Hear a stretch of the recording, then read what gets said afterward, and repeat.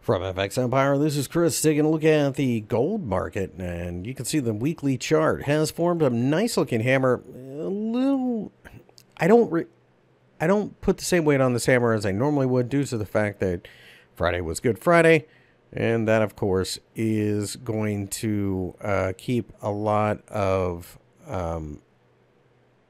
reaction out of the market to the massive jobs number. That being said, I think if we break down below these lows here, then it's very likely we could go looking towards the 200-week EMA, possibly even 1500. Breaking above the top of these two candlesticks could open up the move to 1800. Really, what you're waiting for here, an impulsive candlestick that you can follow.